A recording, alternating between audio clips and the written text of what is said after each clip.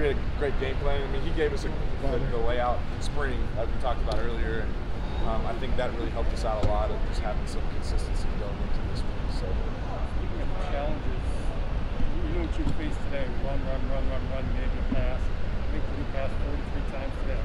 I'm assuming you're going to look at Purdue film, but going to be a little bit different challenge this coming week. Oh yeah, we already talked about it after the game. Like, I mean, if you're a Wisconsin Badger fan, I'm sure you were all like everybody was watching the Purdue and Iowa game, and I mean, their receiver had over 230 receiving yards. They probably threw for over like 400 yards. I mean, something crazy. So they're going to throw the ball, and again, that's a challenge on our secondary, and that's something that we have to take this week, and we have to take personal. And we gotta be ready. So it's going to be 3 safeties pretty much every snap, pretty much most tonight. Yes, yeah, we went 3 safeties because I mean, a lot of their formations they had one actual receiver in the game. Their other A-backs, we call them, were pretty much running backs. So we just put one corner in, and we had another safety come in and just as like an extra corner. But that just gives us a chance to where the corner doesn't have to be in the box and make 15 tackles this game, because there's no need for that. So. Was there anything in that second half, Collin, that they did differently where y'all held them to 48 yards total in that first half? In the second half, there were some bigger plays that were made. Is there that they did differently that stressed you guys in different ways? Yeah, I think they were doing kind of what their identity is in the first half.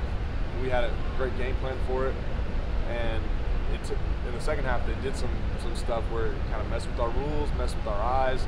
I mean, there were a couple plays where I was like coming back into the huddle and I'm looking at Scotty and I'm like, that one's hard. That one was tough. So they did a great job of really throwing some different looks at us in the second half, and I mean, I think we did for the most part a good job of adjusting. But I mean, obviously, there's some plays that we definitely need to clean up to avoid some of those longer drives. With Leo's sack and the subsequent fumble, from your perspective, what's going through your head on that play? What are kind of your assignments? But then, what are you seeing once that play happens, where he gets the quarterback and then a big scramble for the ball happens? Yeah, it was a game changer. I mean, we knew that was the biggest drive of the game.